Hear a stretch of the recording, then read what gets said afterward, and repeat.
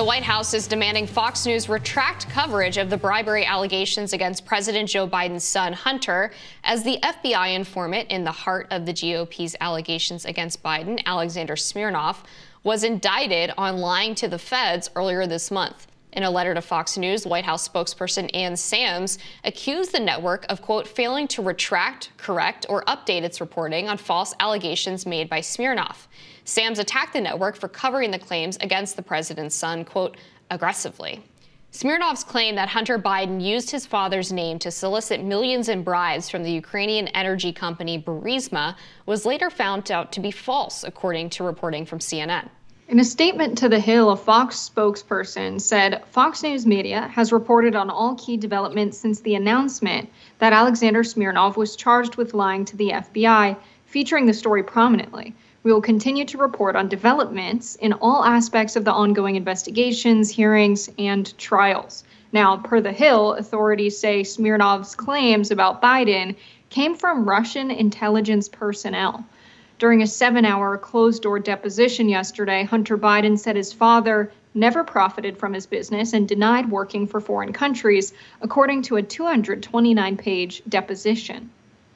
A closed-door deposition lasted right around 7 hours, according to Hunter Biden's legal team, and the transcript really sheds light on what exactly happened. We saw the deaths of Hunter Biden's own mother and sister back in the 70s, as well as the death of his brother from cancer come up when the president's son faced questions about putting his dad on speakerphone during meetings with business associates. That was a claim made by business partner Devin Archer. Hunter admitted to that, but also played it off as very normal behavior with his family, saying, quote, in our family, when you have a call from, I call him or he calls me, maybe he calls my grandkids or one of my children, you always pick up the phone. It's something that we always do. Lawmakers also asked him about money received from CEFC, a Chinese energy company that House Republicans allege has ties to the Chinese Communist Party. The president's son saying, quote, I don't know the exact amount, but I know that it was all completely legal. It was incredibly ethical. Investigations editor at the Washington Examiner, Sarah Bedford, joins us now to weigh in. Thanks for coming on, Sarah. Thanks for having me. So I want to start with just your initial reaction to Fox News's response there. Their claims about how they covered, Hunter Biden in this case and their retraction of some of their claims. Well, I think, at the time, there wasn't knowledge of whether the underlying claims were credible, but there was a lot of reasons for news outlets, for members of Congress to believe that the source himself was credible. It's something that the Justice Department had determined on its own. Former Attorney General Bill Barr had tapped the then U.S. Attorney in Western Pennsylvania, Scott Brady, to look into this. He had a team dig into some of the details behind the allegations that were in that FD 1023 form that we've heard so much about, the travel that Smirnov had undertaken in Europe during the timeframes when he was said to have been meeting with Burisma executives, matched up with the evidence that the U.S. Attorney could find, for example. And this was an FBI informant that had been relied upon extensively in previous investigations. So there were reasons to lend some credence to this allegation when it first emerged. And so, it was Republicans who pretty clearly overplayed their hand on how much they hyped the allegation itself. But there was no reason to discard this as misinformation at the time that it emerged last year. Yeah, and I would say, too, that, it's perfectly reasonable for a media outlet to cover an allegation as big as this, especially as it's being advanced in the impeachment inquiry by the House Oversight and Judiciary Committees. And it's actually quite inappropriate by that White House spokesperson, Ann Sams, to basically try to turn the media into a lapdog for Biden. And, it's not lost on me either that Ann Sams is the same person who lied about the contents of the Robert Hur report by claiming that it didn't find that Joe Biden had willfully mishandled classified information, when I'm pretty sure that was on page 2 of the report.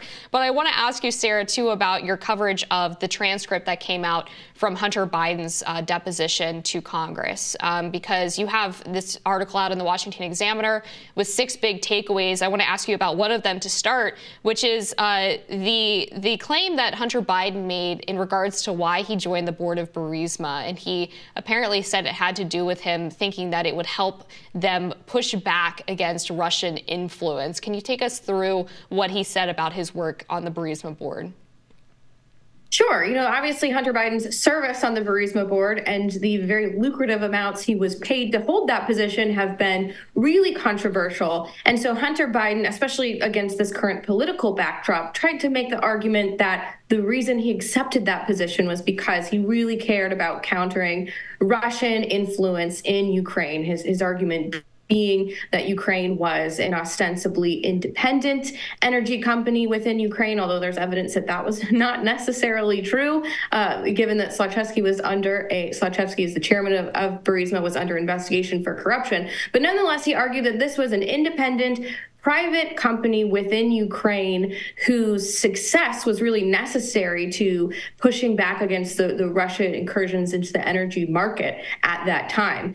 However, this idea that Hunter Biden's foreign dealings were motivated by this pure-hearted anti-Russian sentiment is really contradicted by some of the other overseas work that Hunter Biden was doing in the several years surrounding this, including the fact that he and his brother pocketed millions of dollars from a Chinese company that invested heavily in Russian energy, that was in fact part of the Chinese government's efforts to increase its cooperation with the Russian government in terms of energy. And also that Hunter Biden, on at least one occasion that we know of, invited a Russian oligarch to a dinner where his father was in attendance. And shortly after that dinner took place, companies of his business associates received more than $3 million from that Russian oligarch. So this idea that Hunter Biden was motivated just by his desire to protect the Western world against Russia doesn't really pass the smell test.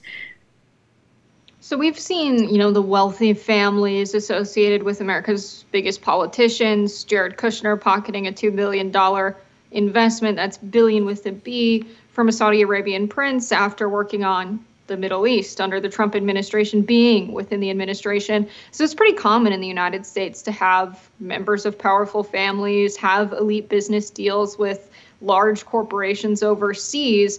And now we have Biden testifying on the record here that, his father didn't benefit from his business in any way. We also have, Smirnov's testimony being called into question. It turns out that the intelligence he got wasn't real. It came from Russian officials. So how do we move forward with the investigation of Hunter Biden? Do you see there being a case there? And is it one that you think can harm Joe Biden? Well, I think to circle back to one of the first things you said, there's no evidence that Joe Biden benefited from the business, that he personally pocketed any money from this. That is not where this investigation started out. It's not where these allegations started out. And I think Democrats have really successfully moved the goalposts. But where this started was whether Joe Biden had any awareness of the overseas business dealings that his son was engaged in that created pretty clear conflicts of interest during his vice presidency. And Joe Biden said while he was running for president that he had no idea what his son was doing in Ukraine or China, that his son had never made a dollar from Chinese enterprises, and that he had never spoken to any of Hunter Biden's business partners. Now, there is voluminous evidence that Joe Biden lied to the American people repeatedly about this. I think that Republicans, have in some ways potentially overplayed their hand in suggesting that this went further than all of the things I just described, which are pretty problematic for a president to have entanglements in China, for example, that could compromise his ability to be an objective actor when it comes to Chinese policy, and opened him up to a lot of criticism. But is there evidence that Joe Biden personally profited off this business? No. And because those goalposts have been successfully moved, and that is what Republicans set the expectation of what success looks like in the impeachment inquiry, I do think that you could start to see this lose steam as the election approaches. Yeah, and so far we've basically had this circumstantial evidence. For example, Tony Bobulinski's testimony that Joe Biden was indeed the big guy who was getting that 10% cut. And then we also have some testimony from Hunter regarding his dealings with CEFC. And there was this sort of infamous message where he suggested that his father was sitting next to him at the time that he was trying to perhaps extort some money from some Chinese businessmen. What else did Hunter Biden testify to in regards to CEFC? You point out in your piece that there were perhaps some mismatches in terms of the timeline of when he did business for them. And then he also, of course, said that his father was not sitting next to him when he sent that text message. Yeah, Hunter Biden's explanation of that text message was really interesting because there's circumstantial evidence to suggest that he was, in fact, with his father or near his father on the day that he sent that message on July 30th, 2017. Hunter Biden was photographed at his father's Delaware house. And he also testified in the deposition this week that he sent the text message to the wrong recipient and an accidental misfire on the text message.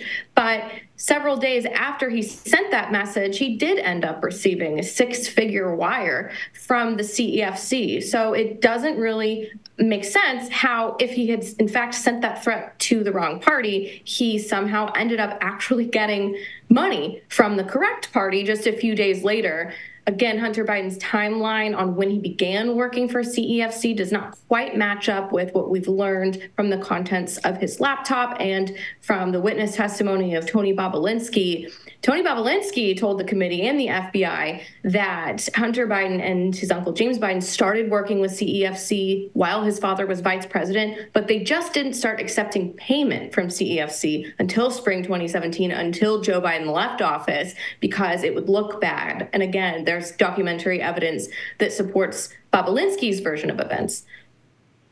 So it sounds like, we've had so many people come in and out of public office in the U.S., the Biden family, just the fact that I think Hunter Biden was on the payroll of a foreign energy company is a conflict of interest. I think any kind of ties like that to foreign entities should be illegal for anyone high up in public office in the United States of America. It seems very obvious to me. It could very well be the case that there was, policies made, deals put on the table, or deals taken off of the table between Jared Kushner when he was handling the Middle East under the Trump administration. That led to, when he started a private equity firm, leaving the White House, getting that $2 billion investment. It seems to me that the proper way forward is to have some prevention of this kind of corruption, that there shouldn't be any ties to foreign entities for them to profit. Are any of the Congress people that are working on the impeachment inquiry, to your knowledge, also working on legislation to prevent this kind of corruption in the future?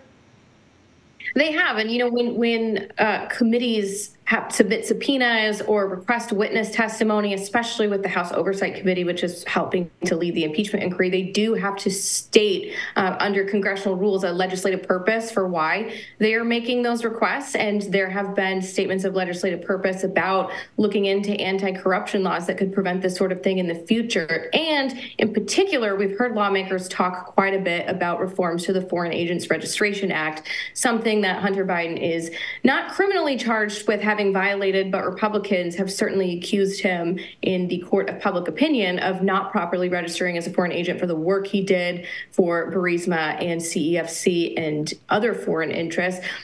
FARA was not really enforced aggressively before the Trump administration. And then under the Trump DOJ, FARA was enforced more aggressively. It was enforced against Paul Manafort. It was enforced against Rick Gates and some other Trump associates. And so now, the DOJ is sort of in a position where it looks like it is engaging in a bit of a double standard for not enforcing FARA nearly as aggressively as it was enforced against Trump's associates. Really no one involved in the Burisma affair registered under FARA, but 3 people have done so retroactively just in the past year or so after this has been under criminal investigation. And so I think the FARA reform legislation is probably the most likely outcome to this whole saga. We're going to have to leave it there, but Sarah, thank you so much for joining us today on Rising. Thank you.